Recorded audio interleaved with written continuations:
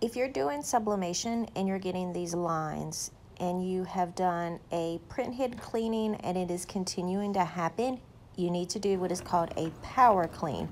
You're going to hold down the home button and the help button until your power clean screen kicks on. It's going to look like this. It takes a little while. It does use a considerable amount of ink.